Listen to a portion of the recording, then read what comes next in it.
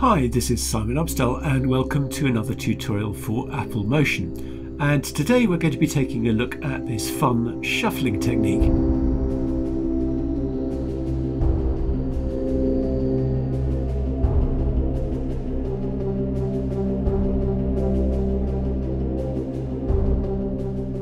So lots of different ways in which you can use this and customize it.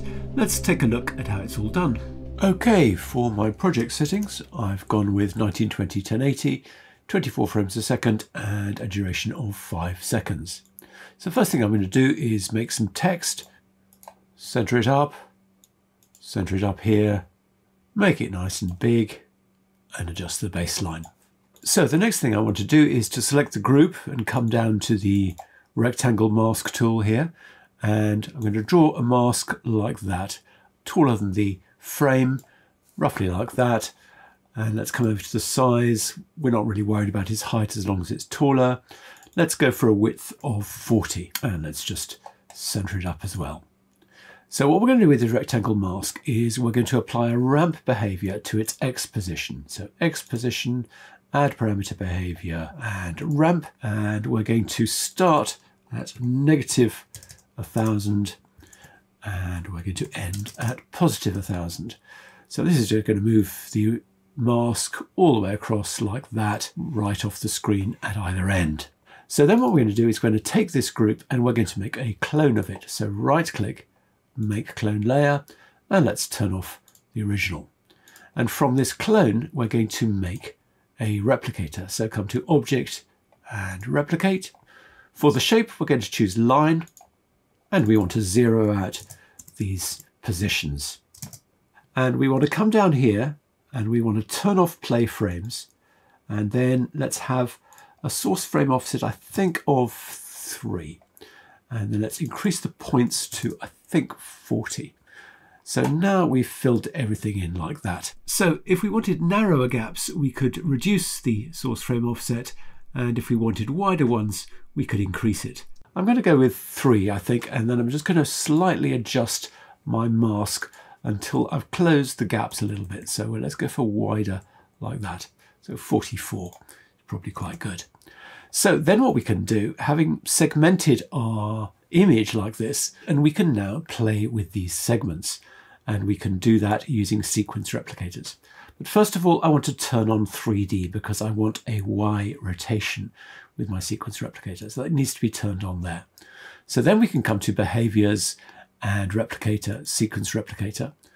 Let's add rotation.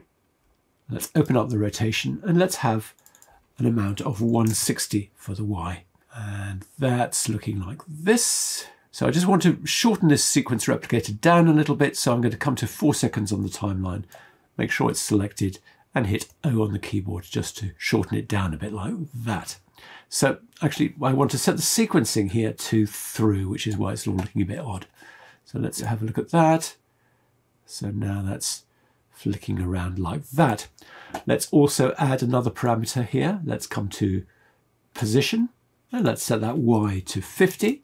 Let's also add a scale. So scale, and set that scale to 125. Starting to be a bit more interesting now. And I'm going to add another sequence replicator. So add sequence replicator from here. Again, let's come to 4 seconds, hit O on the keyboard to shorten it down like that. For this one, we're going to use opacity, and we want from for the sequencing, and we're going to set the opacity down to 0. And let's just have a spread, I think about 2 here. And while we're at it, let's set the spread of this other one to 5. So now, what have we got? Much nicer. I want to have a slightly more interesting look to my segments. So what I'm going to do is I'm going to select the clone layer. So that's not the cell, the replicator cell, the actual clone layer here.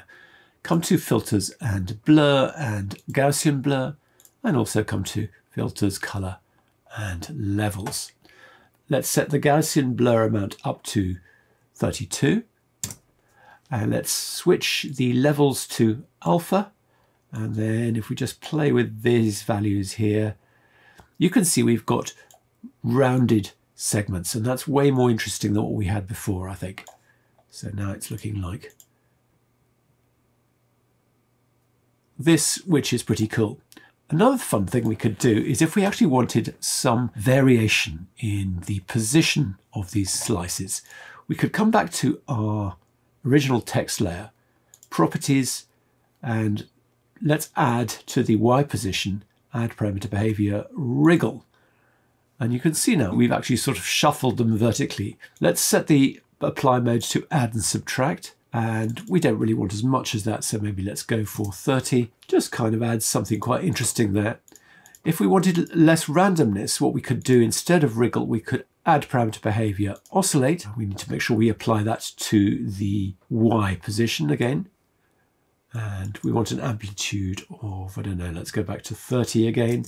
And if we play with the speed, you'll see that we can increase the frequency of that. So this is not actually animating it, it's just moving the slices like that before they're animated. It's probably a bit too much, so we go with 10 or whatever, but it's kind of already more interesting than just the text on its own.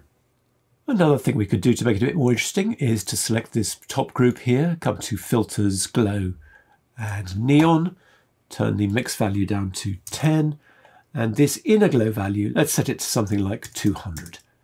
And it just gives this kind of nice, subtle sort of halation effect. So I'm just going to turn that off, and I'm going to do one more thing, and that is to import an image into this background group here. So I'm going to come to Import, and I'm going to import my image here. Now we can't use this levels and blur thing on this because obviously it's blurring the image. So let's just turn those two off. But just let's have a look at how that plays, just like that. It's a really nice thing to do with an image because we are shuffling those pieces. His eyes start off over here, for example. It assembles really nicely. If we still wanted to see our text, move it on top there. Let's set its blend mode to subtract. Let's come to the end where we can see it. We probably need to reduce its size a bit and move it over. So together, that looks like this, which again is pretty cool. And I've just got one final little trick for you here. And that is if we come to our ramp behavior here and we play with the curvature, you'll see we get these stripes that are not uniform. And I think that's a really nice look, especially for something like this. Really quite a cool variation. So anyway, hope that's given you some ideas as to how to use this technique, and I hope you have fun playing with it. So thanks very much indeed for watching, and I'll see you again soon.